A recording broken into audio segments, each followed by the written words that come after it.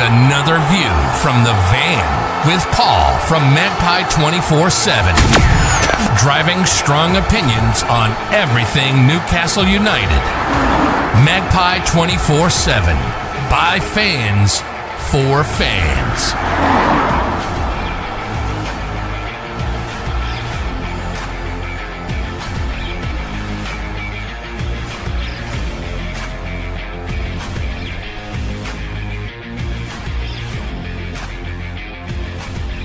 I'm a positive guy.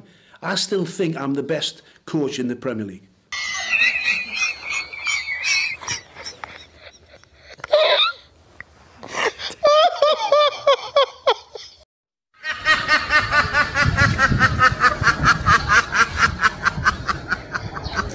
Hi, how is everybody doing? It is Paul from Magpie 24/7. Back again with another view from the van. Hope everybody is okay. It is the day of the big game. Yes, it is Graham Jones against the best coach in the Premier League. He's now an international coach, no less. It's John Carver. Yes, the battle of the ex and the current Newcastle United coaches.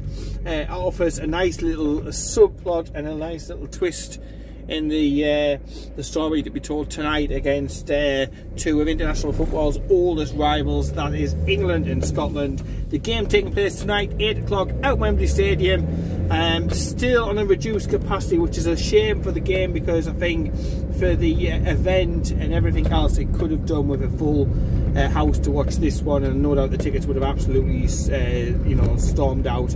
The Scottish supporters who have come down, they would have come down in much larger numbers, but they are enjoying themselves, are around and about London at the moment, gearing up for the match, which they must go towards with a certain amount of trepidation after losing the opening game of the competition 2-0 against the Czech Republic.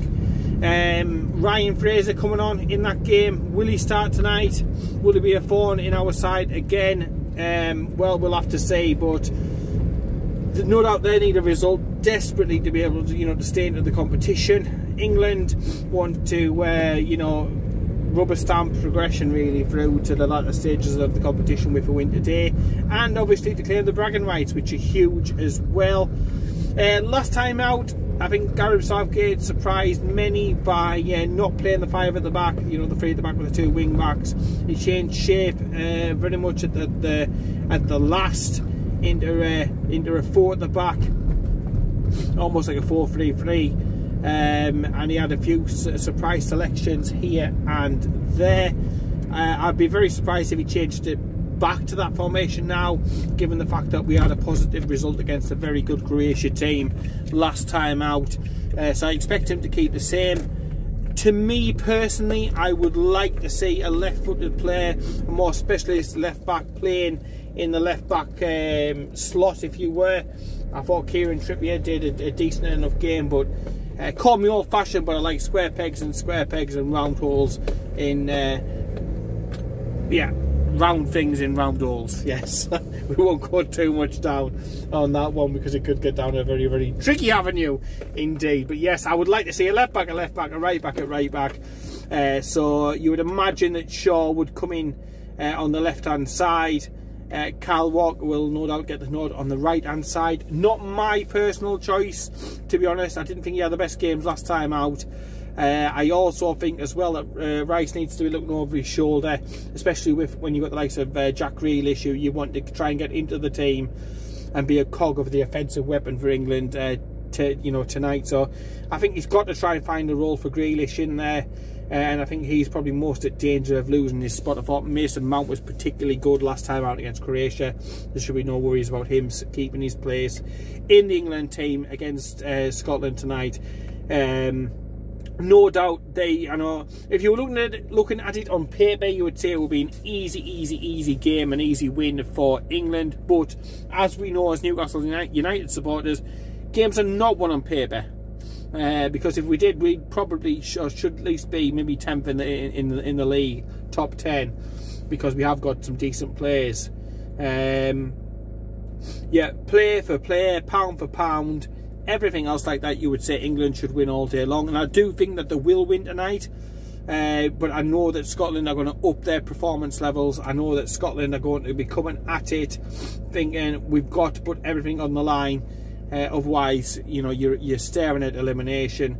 So that's going to up their performance. The fact to get playing against England will up their performance, and I expect it being a fiercely contested game. Lots of you know, robust challenges, end to end, swing for swing, pound for pound, blow for blow.